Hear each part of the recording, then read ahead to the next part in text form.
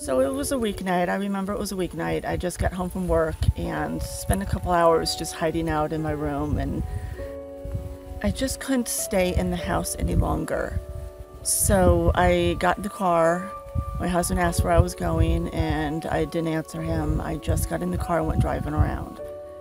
I actually, some certain song came on the radio. I was listening to K-Love and got teary-eyed, so I pulled over to the water park that's by our house. That, of course, 10 o'clock at night, it's closed down, nobody in the parking lot, and turned the car off and just sat there and just literally had a meltdown.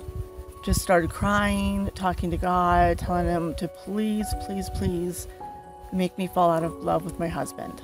I don't want to be in love with him anymore. I don't want to be married to him anymore. To just please shut my feelings down. And in that very moment is, I think, the very first time in my entire life that I actually felt, I'm going to get teary-eyed, that I actually felt God had his arms around me and said, "You're going to be okay. You're going to be fine." So I collected myself, I went back home, and went to sleep that night. So the next couple days, me and my husband were talking about getting a divorce. And the reason why we were talking about this was because he had an affair. And it was something that I just couldn't deal with anymore. And I asked him if he wanted to stay married, and he said no.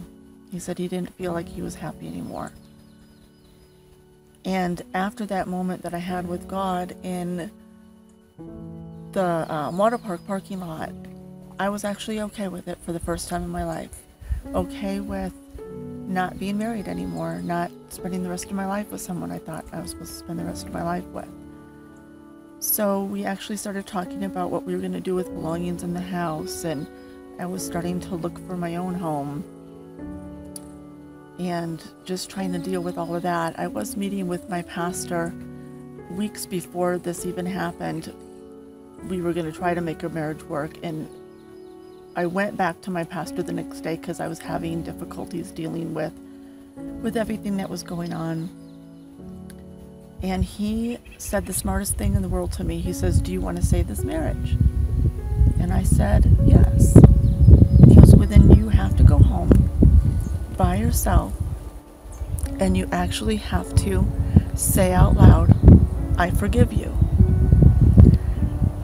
And I'm thinking, how in the world can I forgive this man for doing this to me? He's supposed to be my husband, my protector. How can I forgive him? So I went home, and actually before I got home, I found myself in a Burger King parking lot. My husband had actually called me and said, "Can you come home? We need to talk." I had just got done talking to the pastor.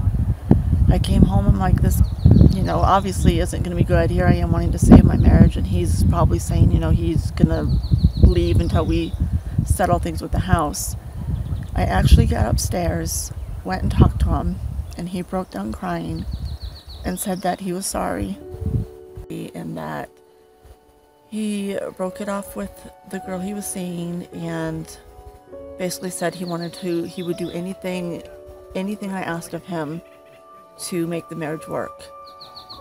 And so at that moment, I told him what the pastor had told me to say. I said, "I forgive you.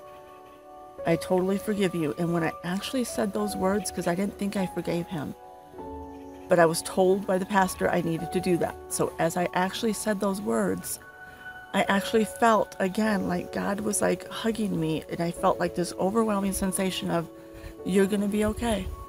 Your marriage is going to be okay." So from that moment on, we actually agreed that we would never talk about it again. We agreed that we were going to go to marriage counseling. But my whole story behind this is that I grew up my whole entire life thinking that I had God close to me. I have him in my life. He's in my life every day. He's close to me. But I think that moment when I was at the water park, that was the first time in my life that I actually felt like I did have him in my life. And he was actually by my side. I knew everything would be okay.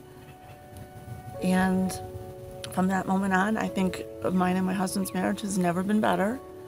I still talk to God every day.